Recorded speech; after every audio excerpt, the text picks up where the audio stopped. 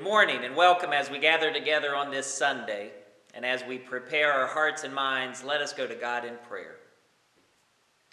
Gracious God, we are tired from fighting the good fight. We are exhausted from running the race. We are weary from keeping the faith. We need your care, O God. We need your quiet center to silence the tumult of our lives. We need your Spirit to bless us with prophecy, to revive our dreams, to guide us with visions, nurture us with the reins of your love, that we may stay strong until the end, when we will be crowned with your righteousness.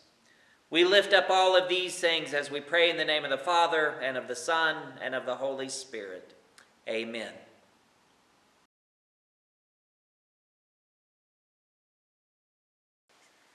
Our God is awesome and worthy of praise. In the Spirit of Christ, we dream dreams. In the Spirit of the Holy One, we see vision. In the Spirit of truth, we prophesy. In Christ, we run the race. In the Spirit of God, we keep faith.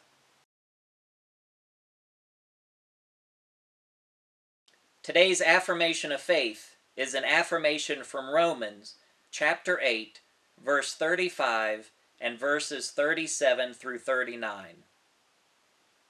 Who shall separate us from the love of Christ? Shall tribulation or distress, or persecution or famine, or nakedness or peril or sword? No, in all things we are more than conquerors. Through the one who loved us, we are sure that neither death, nor life, nor angels, nor principalities, nor things present, nor things to come, nor powers, nor height, nor depth, nor anything else in all creation will be able to separate us from the love of God. In Christ Jesus our Lord, thanks be to God. Amen.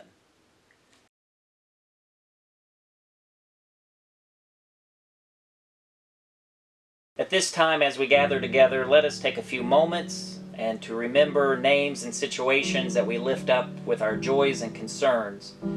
And we will have a brief moment of silent prayer.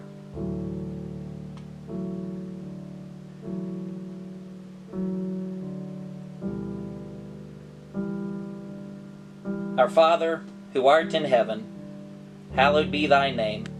Thy kingdom come, thy will be done on earth as it is in heaven. Give us this day our daily bread, and forgive us our trespasses, as we forgive those who trespass against us. Lead us not into temptation, but deliver us from evil. For thine is the kingdom, the power, and the glory forever. Amen.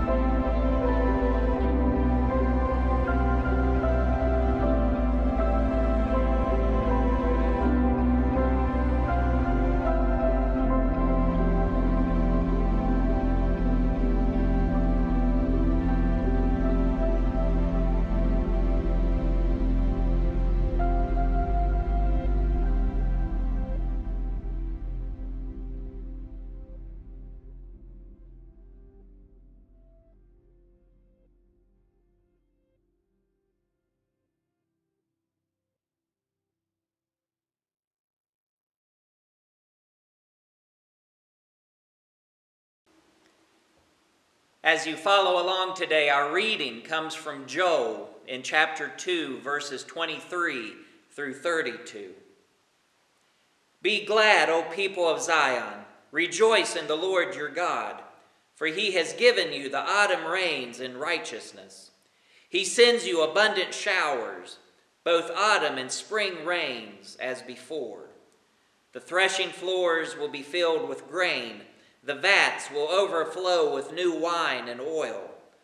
I will repay you for the years the locusts have eaten, the great locust and the young locust, the other locusts and the locust swarm, my great army that I sent among you. You will have plenty to eat until you are full, and you will praise the name of the Lord your God, who has worked wonders for you. Never again will my people be shamed. Then you will know that I am in Israel, that I am the Lord your God, and that there is no other. Never again will my people be shamed. And afterward, I will pour out my spirit on all people. Your sons and daughters will prophesy. Your old men will dream dreams. Your young men will see visions. Even on my servants, both men and women, I will pour out my spirit in those days. I will show wonders in the heavens and on the earth, blood and fire and billows of smoke. The sun will be turned to darkness and the moon to blood before the coming of the great and dreadful day of the Lord. And everyone who calls on the name of the Lord will be saved.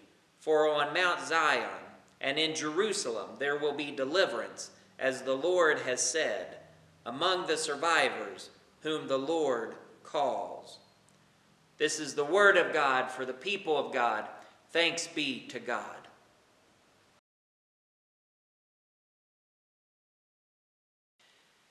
There is much in life that is unpredictable.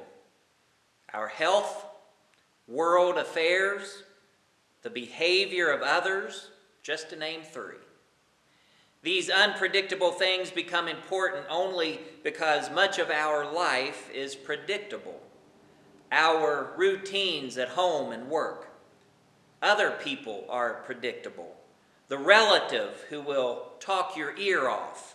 The friend who loves controversy. The co-worker who always has a smile. But what about God? Is God predictable? Is there a set pattern to God encounters with us? Do our encounters with God have a predictable effect on us? That is one of the issues the prophet Joel focuses on in today's reading. The prophecy that has his name is short, only 3 chapters. The 3 chapters focus on a single problem. There is a national crisis, a plague of locusts. Joel sees this plague as an onset of the day of the Lord, which is mentioned 5 times in the book. It is a familiar theme for the Hebrew prophets. The day of the Lord is a day when God will go to war with God's enemies. This event in the history of Israel is meant to be a warning to God's people, including us. We, too, have locusts in our lives that serve as wake-up calls. A tragedy, a failure, people who seek to harm us. The result of these locusts in our day is that our joy is withered away. Joel's words to believers of both his day and ours is simple. These locusts are pointing us to God. That doesn't mean, of course, that God has sent the locusts, although God may have. It does mean that God can use these events in our lives to draw us closer to God. If that is true, what should our response be to the locusts in our lives? Some people fight back when they feel attacked. Others work harder in their personal or spiritual lives. Some become depressed, and shut down. And still others play the blame game and try to find someone responsible for the difficulties they are facing. Faithful people wisely turn to God. When a person does this, they can expect criticism. Family and friends may suggest that it is being a hypocrite to turn to God in a time of personal crisis. Why didn't you turn to God in the good times? They ask. God never suggests this in Scripture. God encourages us to turn to God in our times of crisis. Joel says that God can and will do something about the locusts. God waits on us to place our faith in God. Then God acts on our behalf. Joel contends that God always responds when God's people repent. God responds by putting things right. The Lord protects us from our enemies. God comes to provide for our basic needs.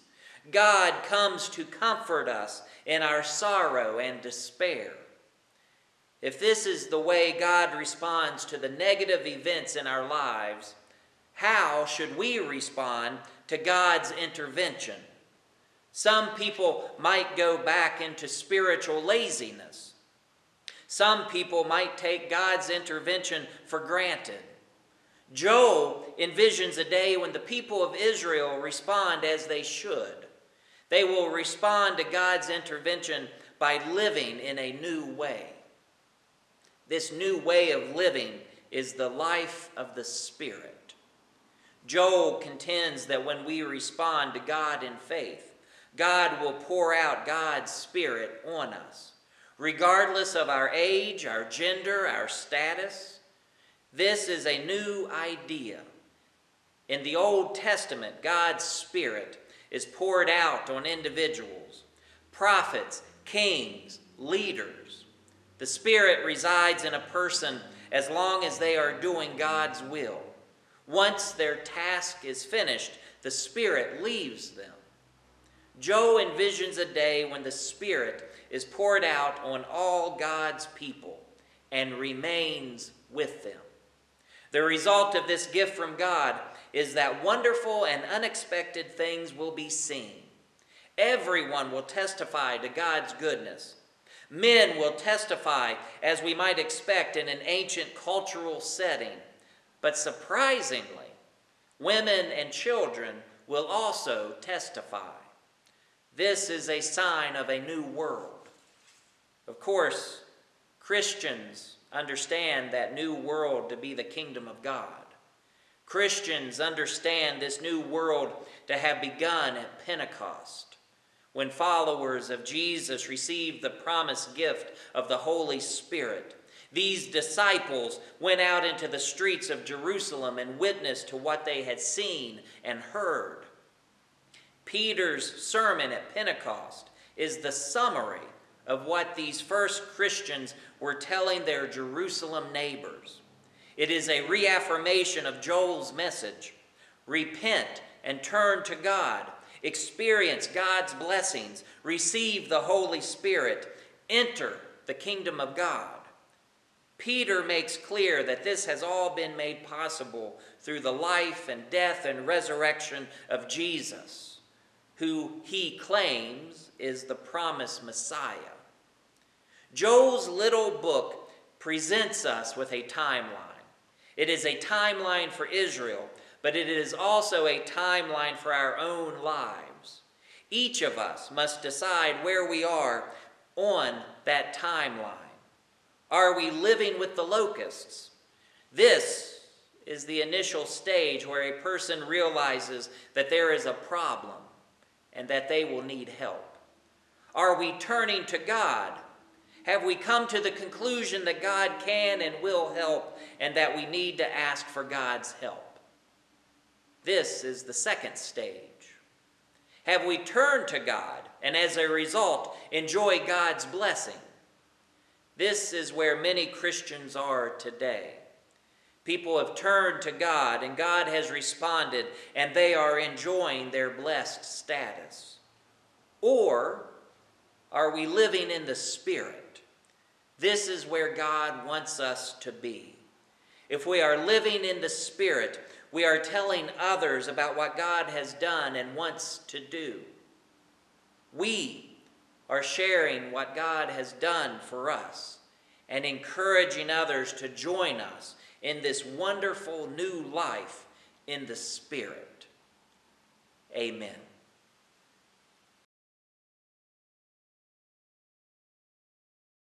Thank you for joining us today, and as we get ready to go out and begin a new week, let us go to God in prayer. Today, brothers and sisters, let us go out to fight the good fight. Let us finish the race. Let us keep the faith, for God is the hope of our salvation. Let us place our trust in the one who crowns us with righteousness, and to God be the glory, for God is the hope of us all. Amen.